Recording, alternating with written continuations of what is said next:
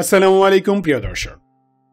Sevastopol Naval বেসে Ukrainian অ্যাটাকে Russian নেভির একটি বড় ল্যান্ডিং শিপ ও একটি কিলো ক্লাস সাবমেরিন ধ্বংস হয়ে গেছে। সেভাস্টোপল অত্যন্ত গুরুত্বপূর্ণ এবং সুরক্ষিত রাশিয়ান মিলিটারি বেস। এর সুরক্ষায় কয়েক ব্যাটারি S-400 এয়ার ডিফেন্স সিস্টেমও মোতায়েন ছিল, তবুও রক্ষা করা সম্ভব হয়নি। ইউক্রেন যুদ্ধে এর গুরুত্ব অপরিসীম। আর এমন ইম্পর্ট্যান্ট একটি বেসে ইউক্রেন কিভাবে অ্যাটাক চালালো, রাশিয়ান এয়ার ডিফেন্স সিস্টেমগুলোই বা কেন এই অ্যাটাক ঠেকাতে পারল না?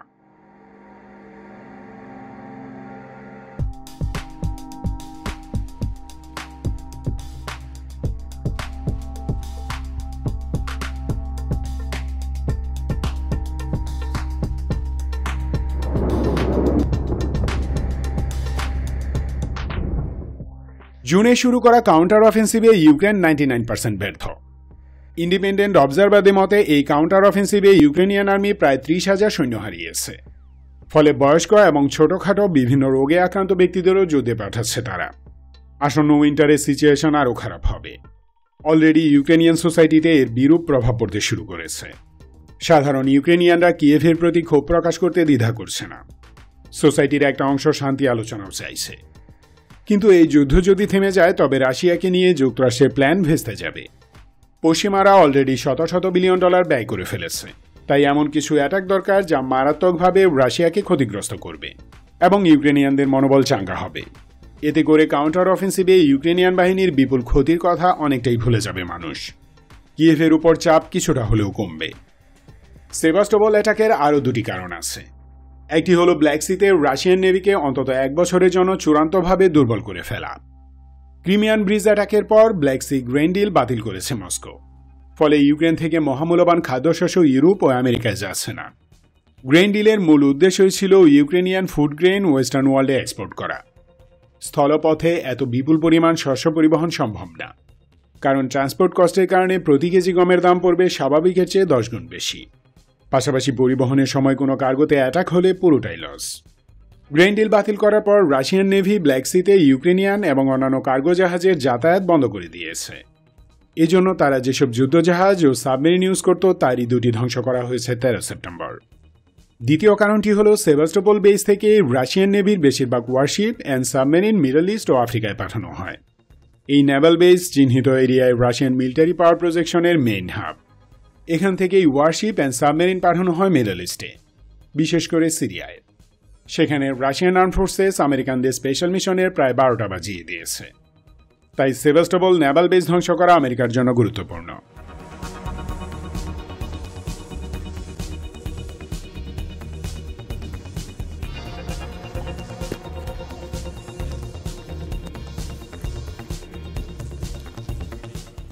সেভাস্টোপল নেভাল বেসের সের্গো ওরজোনিকিজে শিপ রিপেয়ার প্ল্যান্টে ক্রুজ মিসাইল ও নেভাল ড্রোন দিয়ে অ্যাটাক করে NATO. Yes, you heard it right. It was NATO who attacked the base. Specifically বললে CIA, ন্যাটো, US এবং ইউক্রেনিয়ান এয়ারফোর্সের জয়েন্ট মিশন ছিল এটি। 13 সেপ্টেম্বর মধ্যরাত 3টায় আক্রমণ করা হয়। এই অ্যাটাকে 10টি স্টর্ম শ্যাডো ক্রুজ মিসাইল ও 3টি নেভাল ড্রোন ইউজ করা হয়েছে। ন্যাটো ও আমেরিকান স্পেশাল মিশন এয়ারক্রাফটগুলো অ্যাটাকের আগে টানা 2 দিন ক্রিমিয়ার উপর নজরদারি করেছে। সেভাস্টোপলের খুব কাছাকাছি ইন্টারন্যাশনাল এয়ারস্পেস থেকে তারা এই সার্ভেলেন্স পরিচালনা করে। এসব মিলিটারি অ্যাসেট সমূহের মাঝে উল্লেখযোগ্য হল RQ-4B drone, P-8A Poseidon, NATO E-3 sentry এয়ারওয়ার্কস, RC-135 rivet joint electronic intelligence and radar detection aircraft ইত্যাদি। ওদিকে মহাকাশে ছিল আমেরিকান টোপাস স্পাই স্যাটেলাইট। এসব এরিয়াল অ্যাসেট ক্রিমিয়ার সি সার্ফেস ও মিলিটারি বেসের ছবি তুলেছে নিরবচ্ছিন্নভাবে। টার্গেট এবং আশেপাশে থাকা রাশিয়ান এয়ার ডিফেন্স সিস্টেমগুলোর নিখুঁত অবস্থান জেনে নিয়েছে তারা। নর্মালি যে কোনো air defence system always on থাকে না। একটা নির্দিষ্ট সময় পরপর রাডার এবং ফায়ার কন্ট্রোল সিস্টেম শাটডাউন রাখা হয়। ইলেকট্রনিক ইন্টেলিজেন্স এবং রাডার ডিটেকশন এয়ারক্রাফটের মাধ্যমে শাটডাউনের এই সময়টুকু আইডেন্টিফাই করেছে মার্কিনীরা। এছাড়াও এয়ার ডিফেন্স রাডারের কাভারেজে কিছু গ্যাপ থাকে। রাডার সিগনেচার অ্যানালাইজ করে সেটাও জানা যায়। এসব তথ্য জেনে নিয়ে ইউক্রেনিয়ান এয়ারফোর্স ও নেভির মাধ্যমে টার্গেটে মিসাইল এবং নেভাল ড্রোন ফায়ার করেছে মোক্ষম সময়ে।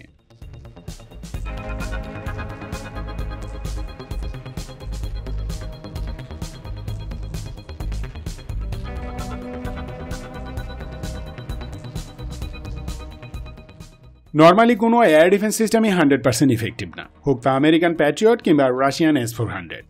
সব সিস্টেমেরই একটা কিল রেট থাকে এবং সেটা 90%-এর বেশি হয় না। তবে বিভিন্ন লেয়ারের এয়ার ডিফেন্স সিস্টেম মোতায়েন করে 90 বা 95% এরিয়াল অ্যাটাক ঠেকানো সম্ভব। সেক্ষেত্রে সমস্ত এয়ার ডিফেন্স এলিমেন্ট একটি একক এয়ার ডিফেন্স সিস্টেমে নিখুঁতভাবে ইন্টিগ্রেটেড থাকতে হবে। এই ধরনের সক্ষমতা হাতে গোনা 10-12টি দেশের আছে। সেভাস্টোপোলে সেদিন অ্যাটাকের সময় S-400-এর সার্চ রাডার পিরিয়ডিক কুলিংয়ের জন্য শাটডাউন করা ছিল।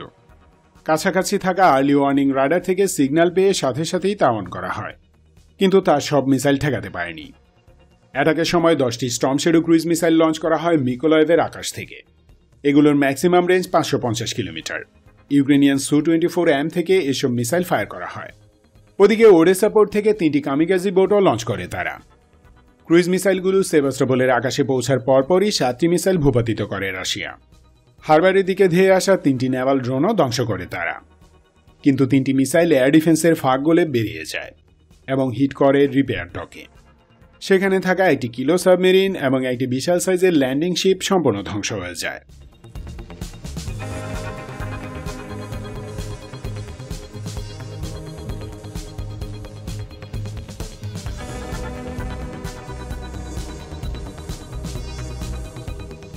সেভাস্টোপোল অ্যাটাকে মার্কিনিরা প্রায় $100 মিলিয়ন ব্যয় করেছে। 1 মাস ধরে টানা পর্যবেক্ষণ করার পর নিখুঁত একটি অ্যাটাক প্ল্যান করা হয়। এর আগেও 2-3টি মিসাইল লঞ্চ করেছিল ইউক্রেন, কিন্তু তা সফল হয়নি। তবে গত 3-4 মাস ধরে নিয়মিত স্টর্ম শ্যাডো মিসাইল ইউজ করে সঠিক উপায়টি বের করেছে মার্কিনিরা। ঠিক কখন, কিভাবে, কোথায় হিট করতে হবে সেই ইনফরমেশনগুলো কালেক্ট করেছে এরিয়াল রিকনেসেন্সের মাধ্যমে। তবে এয়ার ডিফেন্সের ফাঁক গলে বেরিয়ে যাওয়া 3টি মিসাইল নিখুঁতভাবে টার্গেটে হিট করতে পারত না যদি না টোপা স্যাটেলাইটের গাইডেন্স থাকত। হেভি জ্যামিংয়ের কারণে টার্গেটই পৌঁছাতে পারত না, কিন্তু পেন্টাগন শুরু থেকেই স্যাটেলাইট গাইডেন্স ব্যাকআপে রেখেছিল। তবে এটাও ঠিক যে air search radar switch off না থাকলে টার্গেট হিট করা সম্ভব হতো না। 10টি মিসাইলের জন্য প্রয়োজনে 30টি ইন্টারসেপ্টর ফায়ার করত। কুলিংয়ের জন্য এয়ার ডিফেন্স সিস্টেমের সার্চ রাডার মাঝে মাঝেই বন্ধ রাখতে হয়। দীর্ঘ সময় সার্চ মোডে থাকলে রাডার অত্যন্ত গরম হয়ে ট্রান্সিভারগুলো অকেজো হয়ে যেতে পারে। অকেজো না হলেও ফাংশনালিটি নষ্ট হয়ে যায়, তাই একটা সময় পরপর তা অফ রেখে ঠান্ডা করা হয়। রাডার অফ রাখার এই সময়টা কখন তা মিলিটারি সিক্রেট, কিছু নির্দিষ্ট ব্যক্তি ছাড়া তা কেউ জানে না। কিন্তু sophisticated Arial surveillance and electronic intelligence এয়ারক্রাফটের মাধ্যমে তা জানা যায়। রাডার যখন অন থাকে তখন সে সিগন্যাল ইমিট করে। ডিটেকশন সিস্টেম দিয়ে সেই সিগনেচার শনাক্ত করার মাধ্যমে বোঝা যায় যে রাডারটি অন আছে কিনা। টানা কয়েকদিন পর্যবেক্ষণ করে জানা সম্ভব যে ঠিক কোন কোন সময় সার্চ রাডার সুইচ অফ রাখা হয়। আমেরিকা ঠিক সেই কাজটি করেছে। তারপর সকল টেকনিক্যাল অ্যাসপেক্ট যাচাই বাছাই করে অ্যাটাক প্ল্যান করেছে। অ্যাটাকের একদম লাস্ট মোমেন্টে রাশিয়ানরা তা টের পায়। এছাড়াও লেট ইন্টারসেপশনের জন্য রিঅ্যাকশন টাইম দেয়। প্রতিটি অ্যাডভান্সড এয়ার ডিফেন্স সিস্টেম একটি computer network. Target detection, scanning, tracking and intussusception process fully automatic. লক্ষ্যবস্তু শনাক্ত করে ইন্টারসেপ্টর মিসাইল ফায়ার করার মাঝে মিনিমাম 10 সেকেন্ড থেকে ম্যাক্সিমাম 40 সেকেন্ড বা তারও বেশি টাইম লাগতে পারে। এবং এই জন্যই শেষ মুহূর্তে শনাক্ত করা এরিয়াল টার্গেটের সবগুলোকে ইন্টারসেপ্ট করা কঠিন ব্যাপার। সবগুলো মিসাইল ঠেকাতে না পারার আরেকটি কারণ হলো ডাইভারশন অ্যাটাক। 3টি নেভাল ড্রোন আগেই টার্গেট এরিয়ায় পৌঁছে যায়। ফলে শুরুতে সেভাস্টোপোলের ডিফেন্স কমান্ডারের মনোযোগ সেদিকে ছিল, তাই ঠিক আন্দাজ করতে পারেননি বড় একটি মিসাইলের ঝাঁক আসছে। এখানেও রিঅ্যাকশন টাইমে পিছিয়ে পড়েন তারা, ফলে আক্রান্ত হয় repair doc. Actually air defence system operation খুবই জটিল এবং শক্ত নার্ভের একটি ব্যাপার। আর এনিমি যদি রেগুলার ইন্টারভেল সম্পর্কে সচেতন থাকে তাহলে 4-5 মিনিট সময়ই এনাফ। সেভাস্টোপল অ্যাটাকের ক্ষেত্রে মার্কিনিরা এই সুবিধাই পেয়েছে, আর এই সময়ের মাঝেই হেরে গেছে রাশিয়া।